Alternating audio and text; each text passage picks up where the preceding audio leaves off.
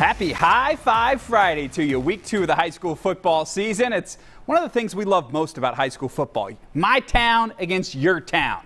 This week in our game of the week, these two towns just about 10 miles apart. Sharpsburg, home of East Coweta High, and Newnan, home of the Cougars. Our Kelly Price is live in Sharpsburg as we close in on kickoff. She's got another special guest. Kelly?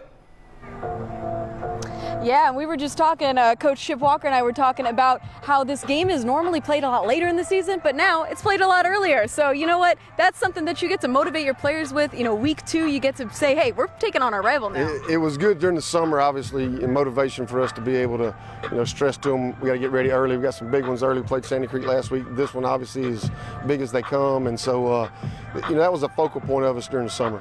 And then obviously a quick turnaround from that Saturday game. How do you get them ready so quick? Yeah, that was difficult.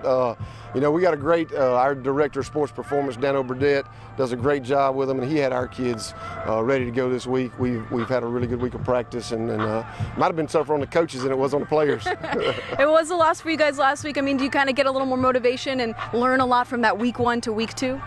Yeah, we were disappointed in some of the miscues that we made, and the old adage is you make your most improvements between the first and second week, so hopefully we'll do that. And then I wanted to ask about James Page. He had 254 yards, 2 touchdowns last week for you guys. He is out here on the field as well. Superplane's going to try to find him. What does he mean to your team? Oh, means everything. He's the heart and soul of our team.